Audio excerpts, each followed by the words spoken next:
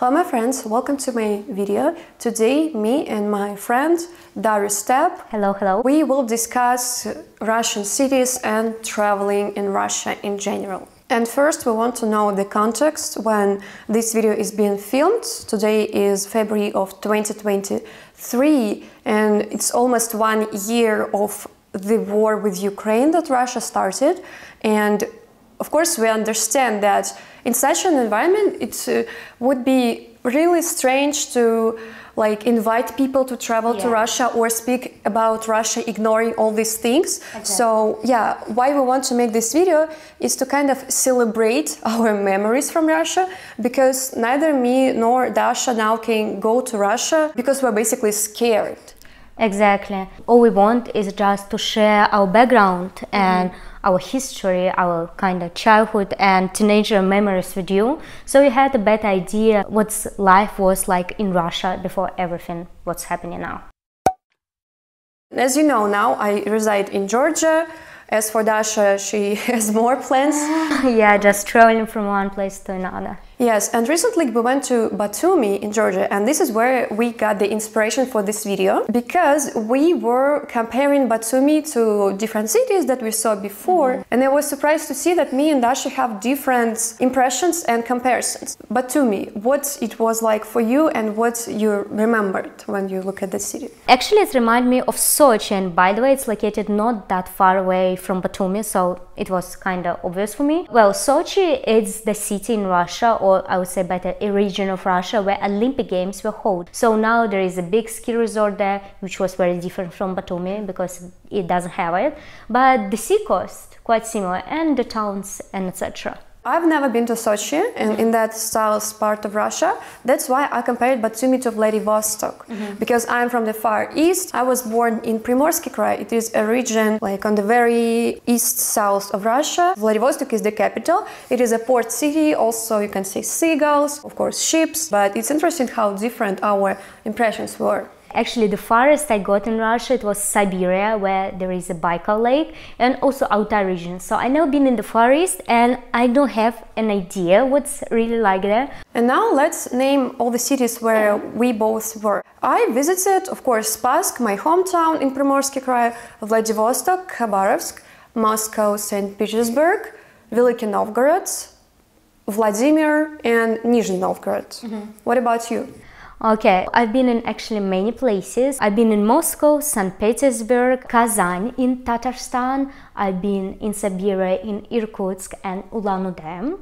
I've been in few cities in Altai region. Also, I've been in Murmansk, is the northern cities in Russia. I also visited Karelia region next to Finland and some small towns around it. And I've been in many cities around the Golden Circle of Moscow and some other towns which I've been so many places there, so to be honest, I already forgot all the names.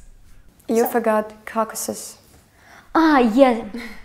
Okay, and then Caucasus. I've been in all regions of Caucasus, Dagestan, Chechnya, also Kabardino-Balkaria, Karacháyevo-Cherkessia and others. So I travel quite a lot.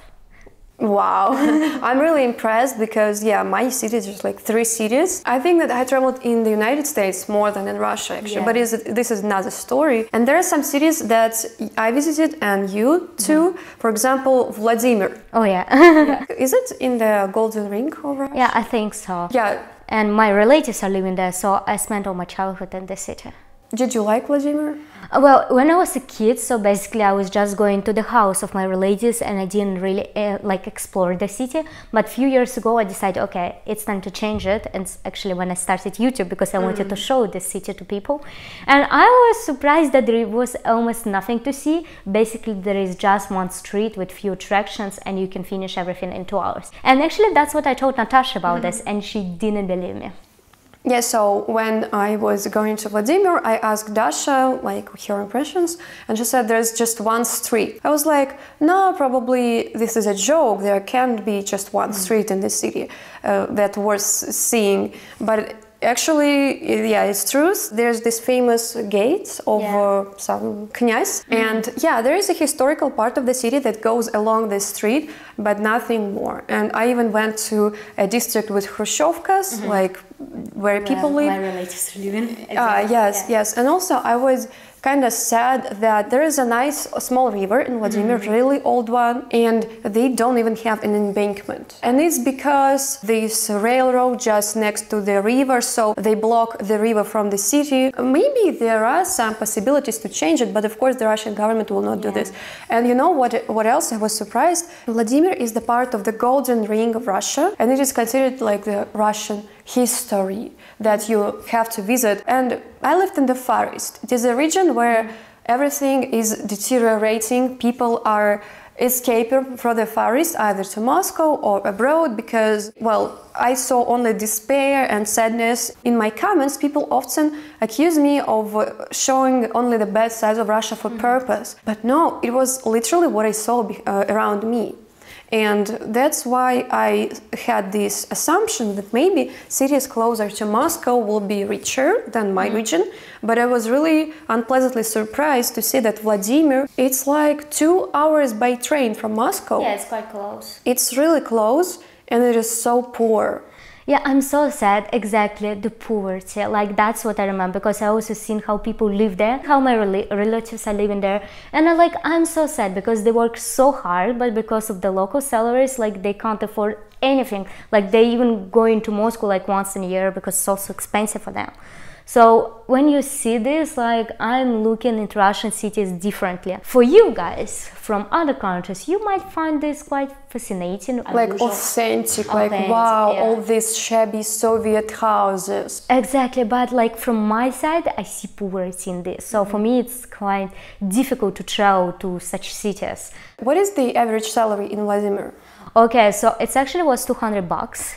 It was very low. Like one of my cousins, she earns 30,000 rubles, which is like $400, and it's considered to be a very good salary here in Vladimir. Well, in my hometown Spassk, average, I think it's about 25,000 rubles. Our food prices are more expensive than in the European part of Russia, which means that, well, basically it means that people in Russia live poorly. What about Moscow? What is the average salary there? Okay, so Moscow, it's like so different. For example, one of my closest friends, you know her, she works in the vet clinic and she earns 36,000 rubles, which is $600. She works 5 days per week for 12 hours non-stop in the clinic. It's very low. I mean, only to get there, like she spent, I think, $150 just for transportation per month. And they don't give her food or anything. And by the way, interesting thing that she has a new colleague now who came from a small town, Tula, and she was surprised how low salaries are in Moscow. She was like, well, I approximately earn the same in Tula, yeah, a little bit less, but I don't spend money for transportation. It's like 20 minutes to come to the clinic, and also I have a house there. So even in Tula, if you combine all the prices and etc., she was earning more than actually in Moscow. But on the other hand, it can be very different, like maybe $2,000, around 150,000 rubles, but it's a very, very high salary. Like, it's probably only the IT workers who earn this. But now all the IT workers left Russia because of mobilization, because of their political position and so on. Yeah, I agree. I think right now, like the average salary in Moscow, I would say 50,000-60,000 rubles, which is like $800 approximately. For Moscow, it's really small. Oh yeah, exactly. For example, if you would like to rent an apartment there, you will pay approximately 40,000 rubles for 1 bedroom. So if your salary is 60,000 and you pay 40,000 for your accommodation, like, I mean, you only have money for food and transportation, that's it. That's why actually many Russians, they don't save money. They don't have any money for like Black Day, we call it like that. This is something to consider. Let's discuss other towns of the Golden Ring. I actually really like Kolomna. It's a very, very small town. When I was walking there, it felt for me like I was in the past actually. So it was very atmospheric for like the half of the day there. I think it's perfect. Another town which I like was Tula, because actually they did some renovations for its embankment. It was very enjoyable to walk there. Also they made a wall with some historical people. So it was very interesting for me to take a look at this. But to be honest, Natasha, overall, like when I was traveling in the towns of Russia, they all seem more or less the same for me, because obviously there is a church, probably Kremlin, all the houses are approximately the same. The only actually city which I like was in Tatarstan, it's Kazan. Oh my god, guys, it was such a great combination of churches and also mosque. There is a gorgeous mosque just in the middle of the city, right next to its Kremlin. I really liked that because it was finally something new and interesting for me. And another city which I really liked was Ulan-Ude, because I'm actually a very big fan of Buddhism. And in Ulan-Ude you could see some Buddhist temples, which is also very different from what I'm used to, and that's why I also like it. And another fun thing about Ulan-Ude, which actually makes the city so unique, it's a huge, giant head of Lenin in the main square of the city. When I saw this, I'm like, oh my gosh, what is this? I also saw the statue of Lenin in Veliki Novgorod, in that great historical city. They placed it there, and okay, this is the part of Soviet history, but... Yeah, not a fan. So you mentioned Kremlin, and you said that in every city they have Kremlin, and we actually discussed it before, and Dasha was surprised to learn that in Khabarovsk and in Vladivostok we don't have a Kremlin. Oh my god, it's like total shame of me, guys, because I honestly so used to Kremlins that I was thinking they in all around Russia, which is actually wrong. And on the contrary, for me it was so funny to even think about the possibility if we had a Kremlin in Khabarovsk, because what is Kremlin? It is a word for an old fortress that was surrounding the ancient Russian cities in like medieval times. And in my childhood I thought that there's only one Kremlin in Moscow. Yeah, but now I know that there is Kremlin in Tula, right? Yaroslavl. I also know that Tobolsk, Pskov, and Astrakhan. Probably the last one was built in Kazan. It dates back to the Russian history when Ivan the Terrible was conquering territories to the east and he achieved Kazan. But it's interesting that when they started to conquer Siberia, there were fortresses, and maybe some of them did not remain to our days. When I was a kid, we had some tours to Kremlin and everywhere. So since my childhood, I've seen Kremlins everywhere. But it's not. You live, you learn every day. Yeah, and also it's interesting that our cities in the Far East are so young. That's why, that's another thing why we would not have a Kremlin, because, well, I remember that Spassk was founded in the year of Coca-Cola Company foundation. Oh my god. Yes, it is a very young city compared to the other part of Russia. And actually, discussing the age of the cities is a big issue, because in Russia we even have a holiday which is called the City Day, or the birthday of the city. And normally it is celebrated every year. So when I was a child in Spassk, we basically had only two celebrations that gathered all the people and that the city administration gave money for. So it was the City Day and the 9th of May, of course, but that's another story. Yeah, we will not discuss it. Yeah, we will not discuss it. And also Komsomolsk on Amur is even younger. It was built in the 30s of the 20th century. So we have young cities. That's crazy for me to think about that, because, okay, so when Moscow was built, I think 1147 by Yuri Dolgoruki, and it's like almost 1,000 years. And most other cities in my region, they're that old and even older. So when Natasha is telling me that their cities is like 100 years old, I'm like, oh, really? Wow. One more city that we both visited is Nizhny Novgorod. What do you think about it? Yes, I think I like this city a little bit more than some others, for example, the Golden Circle, but again, I'm not a fan. Like, there is just nothing so special for me there. Of course, history, but all Russian cities in this region, like, they're very historical. So again, churches, Kremlin, similar, like one walking street there. The only thing that I liked, I think, embankment. The river was huge and I think it was built quite lovely. I was there for a music festival, so I didn't spend that much time in the city, which was good because I think I would get bored. I would say for one day trip it's fine, but I wouldn't like to stay there longer. What's actually very interesting, because many people from Russia who are not from Moscow, they really like the city, and they were telling me, oh, such architecture, atmosphere. But maybe, for example, if you would come who were born in completely different environment and cities and culture, you might find this fascinating.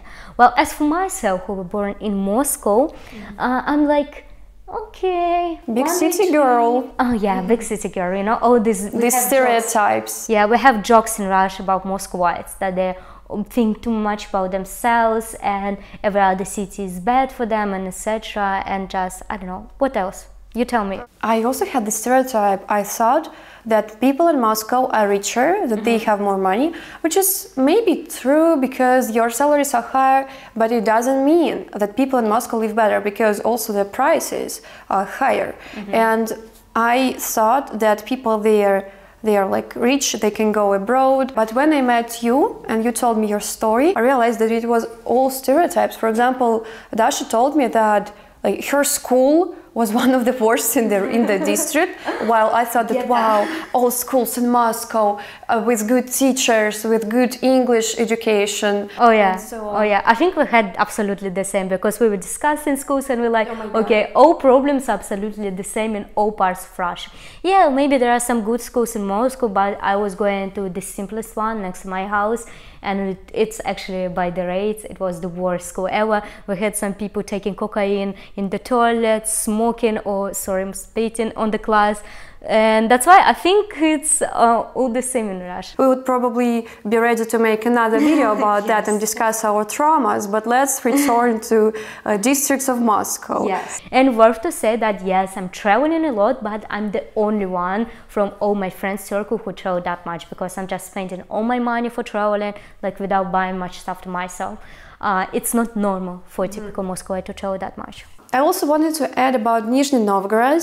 I went there 1 year ago and I made a video about that on my channel. It was interesting for me to learn about the city because I'm not a local and I purposely read Wikipedia. And it's interesting that at school, you know, Russia is very centralized. So at history lessons, we learned only about Moscow. So all the history of Russia was like taking place in Moscow. I mean, all the decisions were taken in Moscow. It was interesting to read how events of the Russian history were reflected not only in Moscow, but in Nizhny Novgorod, which was considered probably a province city back then, like in the 19th century in Moscow. Also, they have some famous people like Maxim Gorky, the Russian writer, was born there. Even in the Soviet time, the city was called after him, Gorky. You know, the Soviets really like to give ugly names to cities. What else? St. Petersburg was named Leningrad, Volgograd was Stalingrad, and as I said, living in the Far East, I thought that, okay, I live in poor conditions here in the Far East, nothing is developing, but probably the closer to Moscow, the better. So I was expecting that cities like around Moscow and Nizhny Novgorod, again, it is really close. It's like 4 hours by the fast train from Moscow to Nizhny Novgorod. In my measures, it is fast. I expected it to be like Moscow, but smaller, with the same nice service. But what I realized that is Nizhny Novgorod is like another Khabarovsk. Grey buildings, 80 years old buses, and it is so sad. Yes, I think this is what a mistake everybody from the forest and from Siberia are doing. It's no matter how close town from the Moscow, it doesn't improve the living conditions anyhow. I think the cities that are quite developed and unusual and unique is Moscow, St. Petersburg, and I would say Kazan, because it's a big cities, they're different between each other, great service, and also look very interesting, and many things to do there. Yeah, I would add about Kazan is because they have their own oil and they are trying to be more independent because, you know, Tatarstan was basically conquered by Russia like many years ago, and now they have their own president and his title is president, even though recently the Russian government, like the one in Moscow, changed this title from president to something else, to Rais. By this you can see how Moscow is trying to suppress the independence of other regions, their self-identity. Yes, exactly. Well, what about the Far East, the cities there? Well, basically it's like another Nizhny Novgorod, but just surrounded by forests. Because, you know, Far East is a really huge territory. It is like 1/3 of the whole Russian territory. And it's not densely populated like the western parts of Russia. Yeah, so Khabarovsk is a city with 6 100,000 population. Vladivostok is the same. Both of them are located on different sides of the last segment of the Trans-Siberian Railway. And they made a video about this, how I was going from Khabarovsk to, well, not Vladivostok, but Spassk, but it's close. So the train from Khabarovsk to Vladivostok will take you 13 hours. And for me, it's fast. Wow, we have like with you completely different ideas of how fast the train is. Yeah. For example, we've been just flying to Uzbekistan and it was 3 hours flight. Okay, well, not that short, but okay flight. And Natasha was like, oh my god, that was so fast. I'm like, really? Yes, because when I was flying from Khabarovsk to Moscow, it took me 8 hours by plane. And children in Spassk have only 2 ways, well, 3. Either to marry at the age of 18 and give birth to like 30 children, or to go to Vladivostok to study in college, or to Khabarovsk. Well, the smartest or the richest go to Moscow. It would be logical for me to go to Vladivostok, but I went to study to Khabarovsk. Later, I regretted that because, in my opinion, Vladivostok is more developed. It is a port city, and the pace of the city is different because people are moving faster, and it is a very hilly city. And, well, the drawbacks is that there are always traffic jams, many cars, only Japanese cars, because Vladivostok is close to Japan. And yeah, it's very unique. Yes, Natasha, you're like saying so much interesting things about Vladivostok, and I really wanted to visit it. I badly wanted to explore the Far East of Russia. And Not anymore. Not anymore, like maybe in 10 years. And actually, before the war started, last year, I was thinking I'm gonna take a Trans-Siberian train to Vladivostok and we're gonna meet there last summer. I don't know how it will feel for me because I'm not a huge fan of trains, but I think once in a lifetime you must do that. Actually, when I've been studying in England, I had a teacher who did a Trans-Siberian, and he said he was shocked. He was like, I came there were a Russian group of men who invited him, and they just been drinking vodka every day for 7 days in a row. He was like, in 3 days I already could understand nothing, where I am, what I'm doing, with who I am. But he started understanding Russian because of vodka. No, he said it was a lifetime experience, but he would never try this again. You should watch our channels and stay with us for another 10 years to see.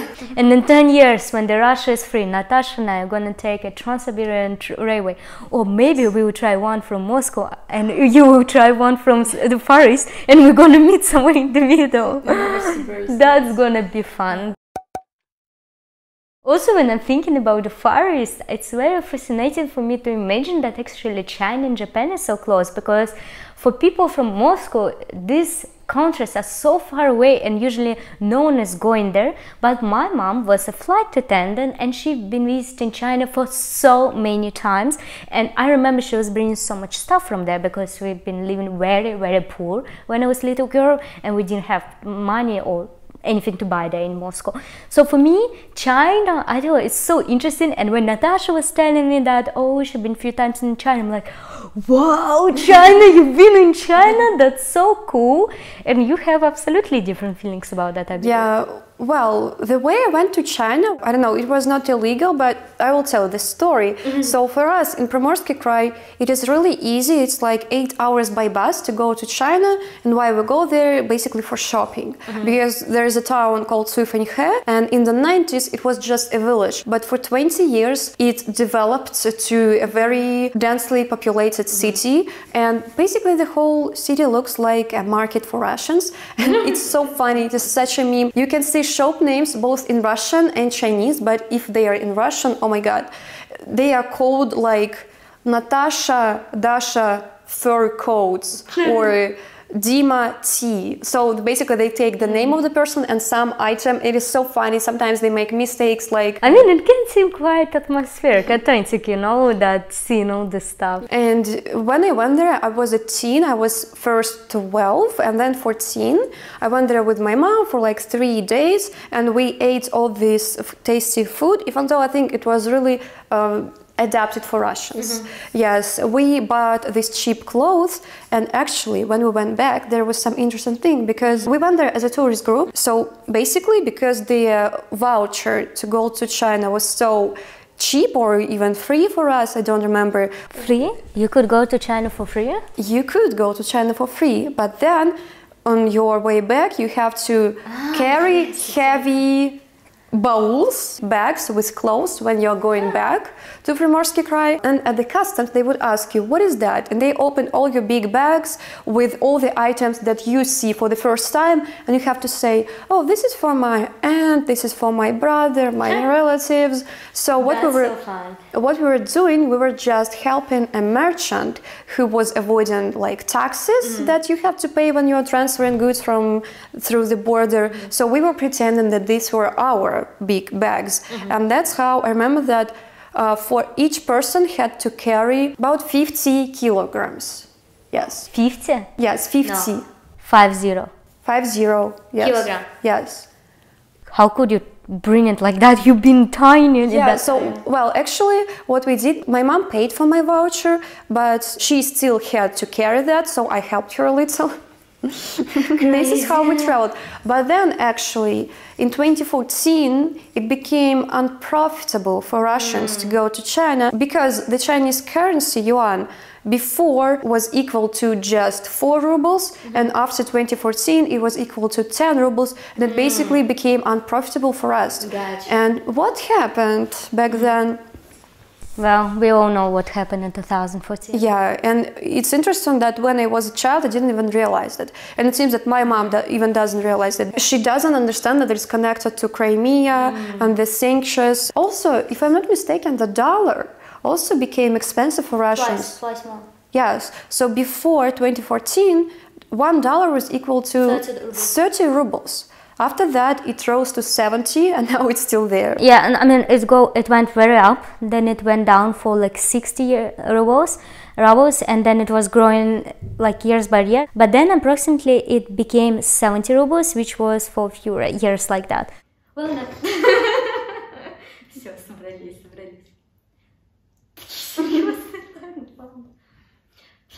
Natasha, не делай так. How to become Russian in a few seconds. Well, Natasha, I would say that actually Moscovites also don't really connect the Crimea crisis with the increasing currency. I remember 2014, I was 15 years old. I was telling Mama, let's buy dollars.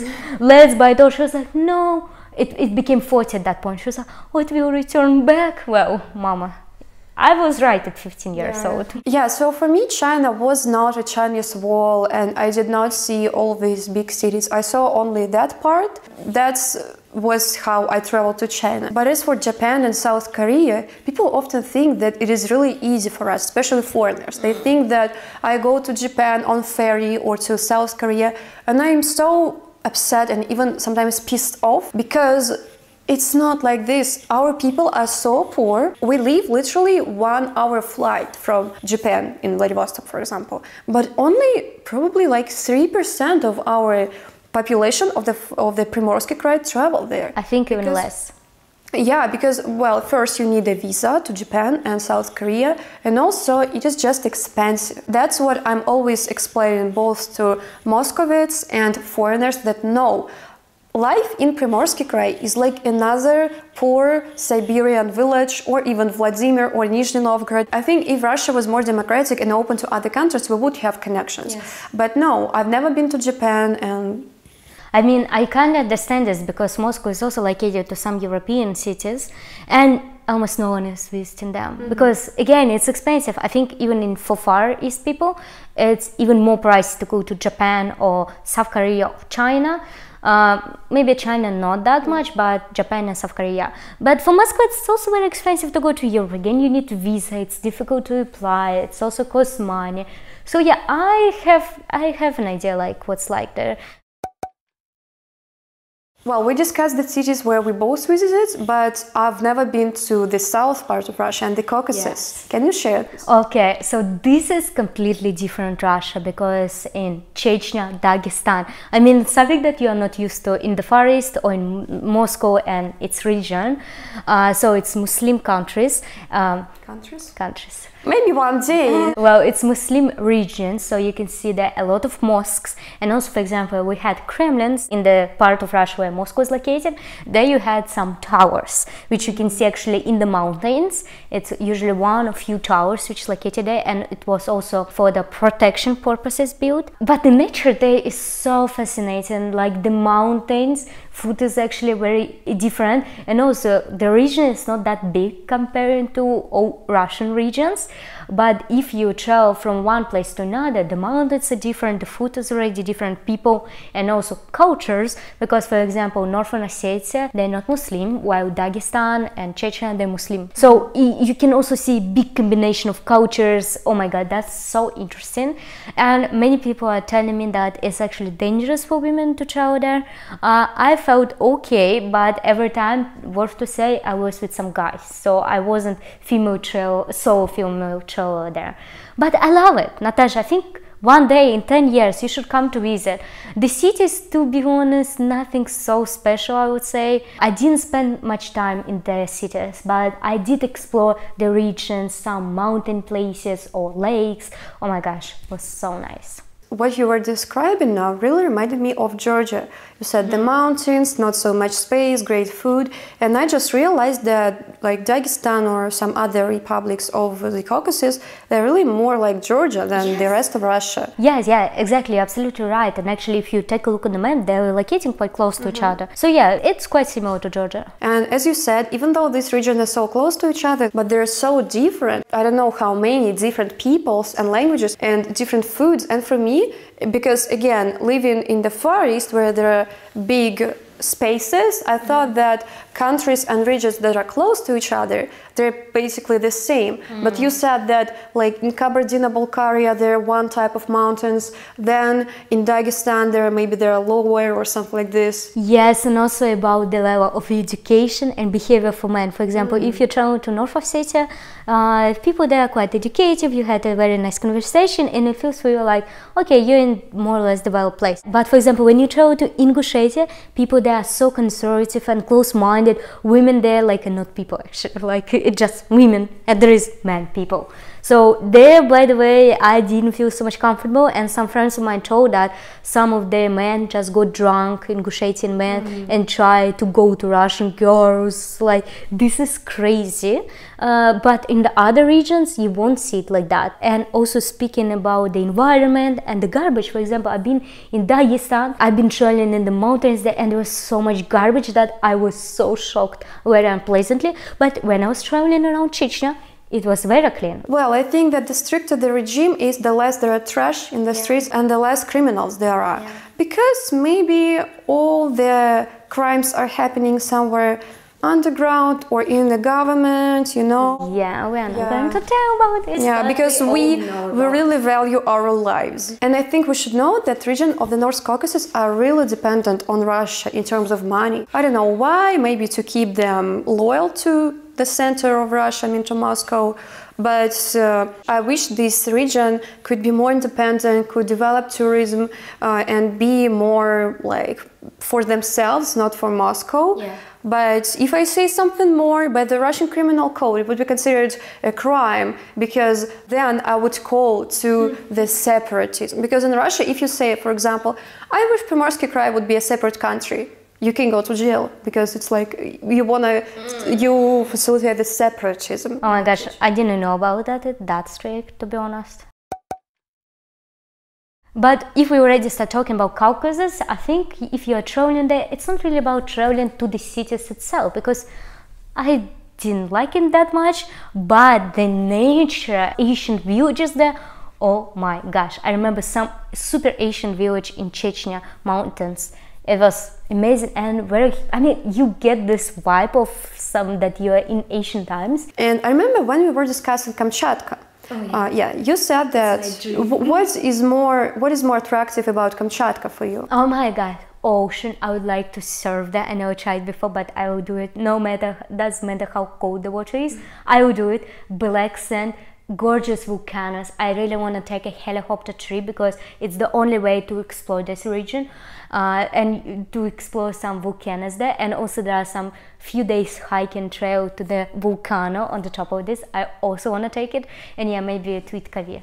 Dasha was so inspired about Kamchatka, so that our camera just died. Now we are filming with another phone and the color is different. But yeah, but at the same time, you have a huge experience of traveling in Europe. Like how many countries? 20 you visited? In Europe, I don't know, maybe more. When you go to Europe, well, not anymore. I hope you will get. I hope so. I hope so. Don't tell me. Don't freak me out. Yeah, but when you were in Europe, did you like only the nature, or you like the city more? Actually, 50-50. And if Russia, I like 90% nature and then 10% cities, here it's absolutely 50-50, because European cities, you know, they're so cozy, comfortable, interesting and unusual. For example, even if you take Italy, like Milan and the north part is so different from the south. But in Russia you can't say it that much, because more or less it looks the same. Soviet Khrushchev. Yeah, that's why I like Ulan-Ude in Russia, because it was different. That's like I like Kazan, it was different. And also I think why I don't like traveling in the cities in Russia, because again I see poverty. Like I want to cry. I'm sad for people, because I've seen how people live there, but you don't have these feelings when you're traveling in the European, even small towns, because you already can understand that probably level of life there is way higher than somewhere in the middle of nowhere in Russia. So that's the thing, Natasha. When I'm traveling in Europe, I don't feel so sad for people. That destroys my impression, like I'm traveling in the Russian towns. Yeah, I've never been to Europe still, but I saw videos from European villages and I was like, wow, village is not always a destroyed, forgotten place with shabby houses and grey houses, one cow and one drain cart who beats his wife and mother. Maybe for people in Europe, in general, let's say in the Western world, our life in Russia is aesthetic. But if you live there in this 9-storied Khrushchev. Oh, I hate this. I was born in such place. It's like I'm seeing it from my nightmares that I will continue living in this when I'm older. It's super hot in summer, and also when it's raining sometimes it's getting water into the house. Like it's like I literally once I cried when I woke up because I had a dream that I was growing my family in this place. So yeah, like you're right. Like you guys, when you're traveling to Russian cities, you found this authentic, very unusual from the place where you live. But what everything I could think of is how actually poor the people, they're not really smiley, they're probably not that happy as they could be. Sometimes I get comments when I speak badly about all these Khrushchevkas, but at least this is affordable housing that people can afford. People can afford nothing. I'm so sorry. Like I'm getting so emotional after these comments. Like I can imagine you too. Like people live super poorly in Russia. They can't afford almost anything. Like these are poor apartments are being transferred from mother to daughter to granddaughter and etc. because people can't afford nothing else. And sometimes people take huge mortgages that they pay out for 30 years just for like 1-bedroom apartment in Khrushchevka. Yes. I know that in the United States, let's say, people also take mortgages, but the percentage, like the interest, is way slower. I think 3 times lower. And you actually get a nice house. Yeah, while in Russia, So what I would like to answer to such people who say that, but at least it's affordable and just simple. You know that if there was a better environment and regime in Russia, if people had more money, they maybe would demand houses like in Europe, like in Scandinavian countries. You know, they are also building multi-store apartment buildings, but the maximum is like 5 floors. 5 floors. Yeah, and they look much better than Russian ones. Yeah, and in Russia, what they're doing now still, building and houses. Yeah, no infrastructure. Yeah, so what I want to answer to the people that actually it's not affordable, it's not like simple blah blah blah minimalistic. No, it's just poor. Let's talk on maybe how it can be improved. Yeah, like I was trying to promote tourism in my country before the war. Obviously right now it's not the time. How the country thanked you for this? Yes, well, let's not think about that, but I noticed that there are not so many names of streets and etc. doubled in English, and I think it can be a big problem for tourists. Word to say, by the way, in Chechnya and like the Grozny, the main city there, it's actually doubled in English. I was so surprised, unexpected. It's probably the place where foreign people are Don't scared really go. the most Yes. to go. Yes, but well, this is the fact, and if more and more cities would, like the streets there were doubled in English, and also when you're riding a bus, they will be also pronouncing the streets in English, which they don't do now. Natasha and I really fish that when our country is free, the governments, the new governments, will start to develop in the cities and also their cultural identity. Natasha, could you please share your impressions about this? Yes, I wanted to say that there is no city code or Cultural code. Yeah, of the city, because for this you need to hire urbanists, architects. What is so unique about our place? Exactly. How we can attract foreigners. Yes. You know, when I was growing up in Primorsky Krai, in Spassk, I was seeing only these grey buildings around me, but once I read some literature about developing of our region, and I realized, wow, we have such unique nature, animals like the Amur tiger. Wow, it is so interesting. Why nobody is talking about this? The only thing I see is Moscow on the TV, and that's it. And I was so sad. Probably that's when I started to ask questions to the government, like why they're not doing something to improve, because they only send money to the wars. Because you know, Russia is a commodity economy. They just take gold, oil and gas. They don't care about improving their so-called human capital, so they don't even care that us young and smart Russian people leave the country. They don't need such people like we. Well, I think that cities development is not the most important thing that the Russian government will have to think about when the Russian government will become democratic. I hope, we don't know when it will happen, in 10 years, in 20 years. But the first thing they will have to do is to pay reparations. Yeah, pay reparations to Ukraine, to correct all their mistakes that they did, and only then things will start change. I mean, in Russia and in Russian cities, and tourism will flow to Russia and to. Well, I don't know. It's difficult to talk about tourism right now. Like I can't really imagine it at the moment.